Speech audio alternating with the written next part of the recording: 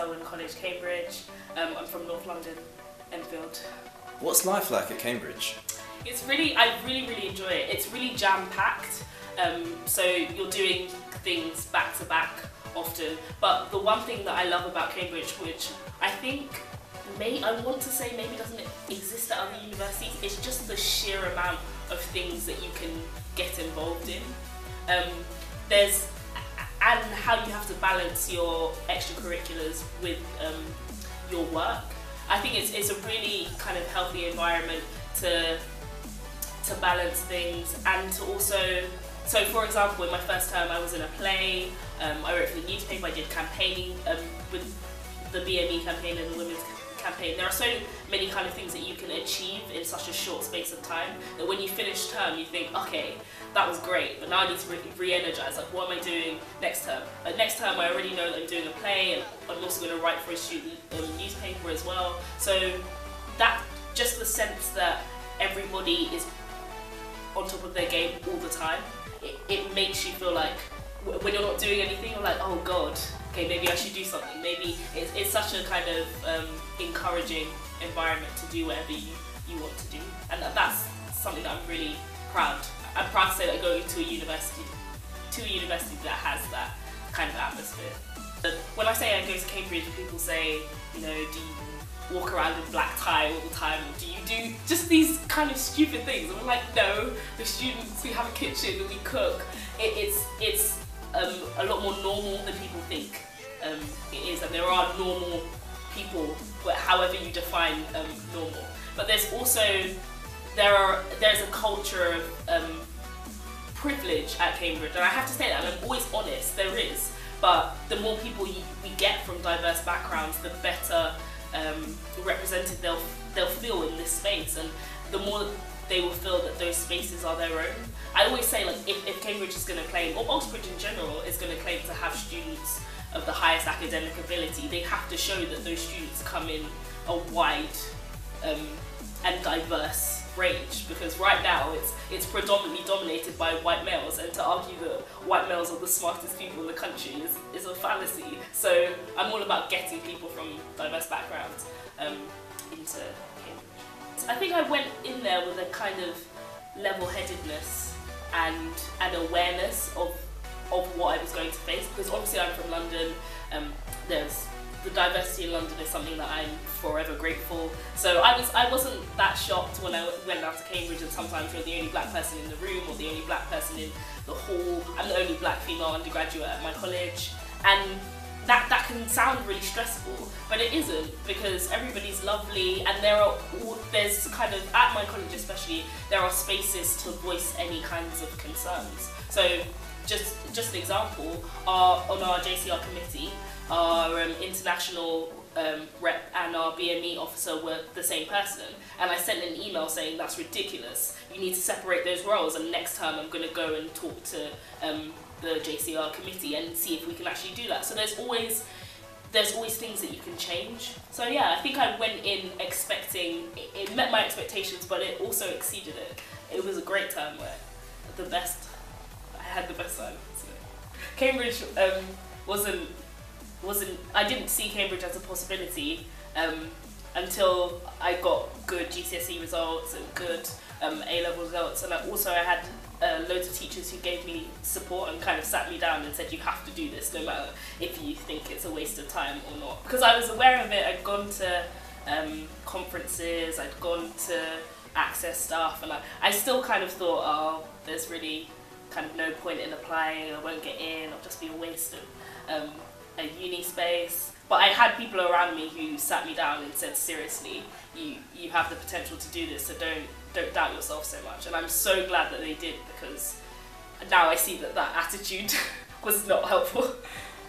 I know for myself that I put a lot of work into the grades that I got, so I worked really hard, I made copious revision notes, I did all the reading, I was in every class, because I always had that kind of mentality. I've always been like, I want to show people the best that I can do.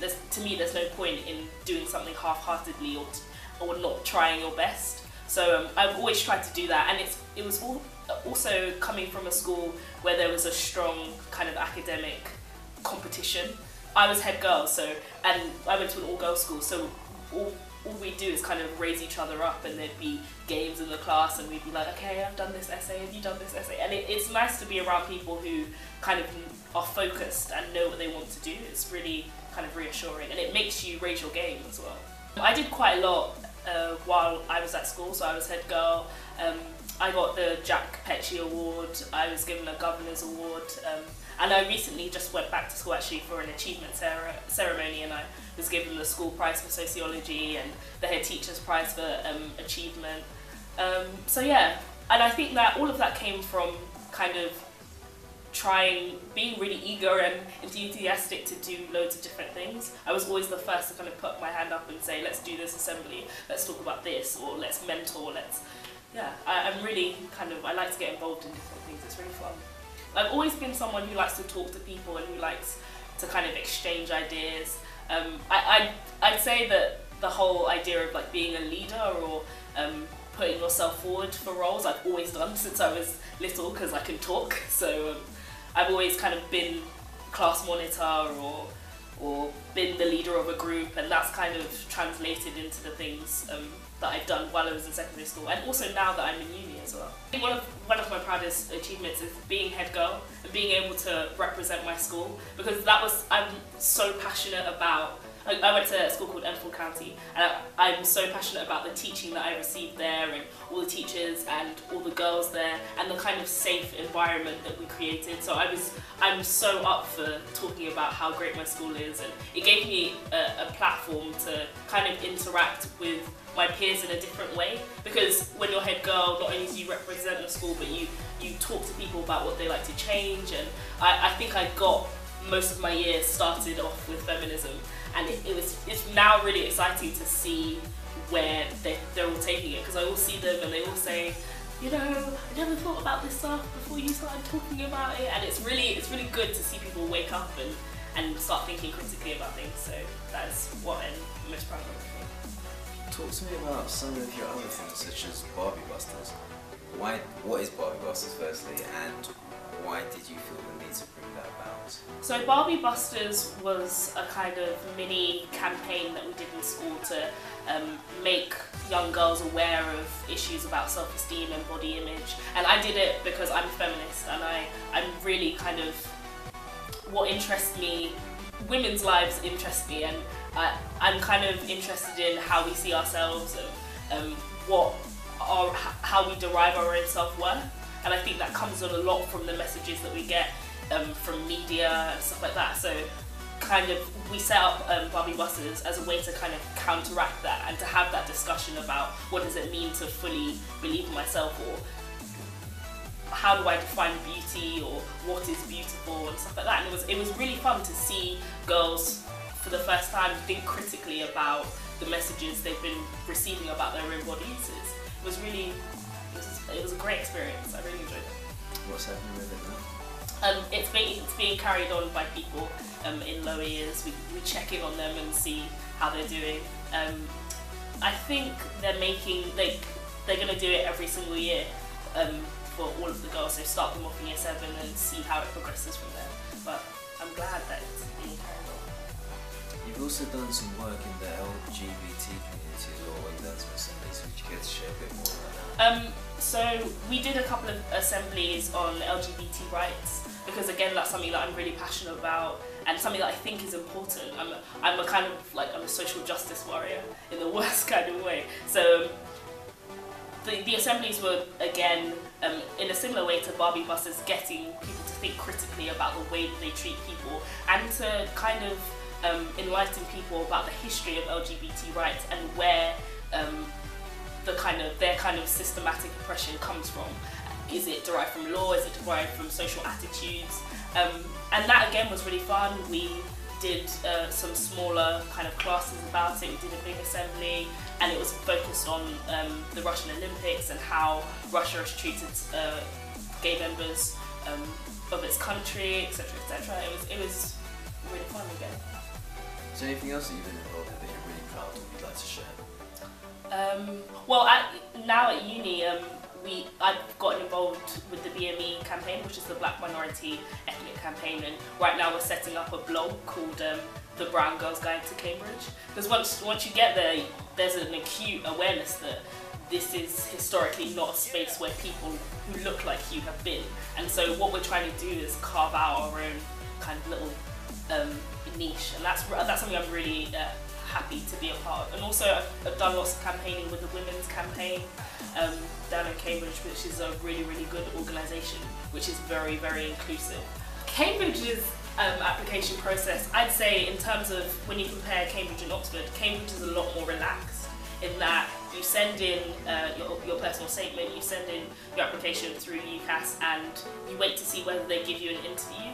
And Cambridge interviews 80% of its applicants. So if you've got the grades, what they really look for is high UMS scores in your A-levels.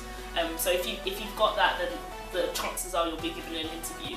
And the interview process, I initially, coming from a state comprehensive in inner city London, and also coming from a family where people had gone to university but no one had ever gotten into Oxbridge, everybody has this kind of notion that interviews are extremely difficult and they just drill you and they don't want to hear what you have to say, and they kind of, or that there's a specific way to do things, and that's not true. I found my interview to be, I had 2 interviews and I had to do a written essay as well.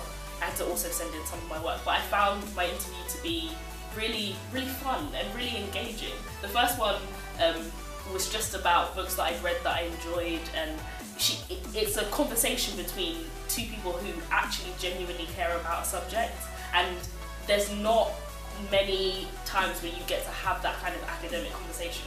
So I'd say to anyone thinking of applying, definitely do it, and don't be scared off by the whole interview process. They literally just want to know what you think about whatever source material you're given, and they know that everybody comes from different backgrounds and they're equipped with the kind of the language to help you. So the toughest part was feeling like, in my second interview, I was given a poem and we had to, and my interviewer, who's supervising me next term actually, which is really funny, he gave me this poem and said, make sure you have something to say about it when you come in. So I was given a kind of a really ambiguous poem, and you go in, and what they essentially did was navigate me through this text and say, what does this mean? What does this mean? And obviously there were points at which I thought, I have no clue what this means. I don't know what this means in this context. And you kind of, when you leave the interview room, those are the only parts of the interview that play in your head. So for me, I found that really difficult to kind of forget that the interview had happened after it happened, because you just you replay the mistakes in your head. You think, oh, I should have said this instead of this. But really, it's not a difficult thing to go in and say what you think about something. It's not hard. The most enjoyable part, the part where I felt that was most familiar was when I did the essay, because I did English literature at A-level and A2, and I was used to writing essays, I was used to comparing texts, so in that sense there wasn't an incredible amount of pressure, because it was something that I'd practiced and I was well versed in, so I could definitely write a good essay. Knowing what you know now, if there was any advice that you could give yourself about the whole application process or anything you've done, what would it be? Do not doubt yourself, because you can totally do it. And I think that attitude also comes from, it's quite a common attitude in state school children. Because if you're from a school which does Oxbridge, which sends many people to Oxbridge and is well versed in the interview process and kind of puts you through this rigorous training, you go in there with a certain confidence that you know this format, you know what you're doing. And if you've never had that before, there's always a second guessing and a self-doubt, and that's one thing you need to erase. Definitely know that if you get an interview, you're worthy to be a student there.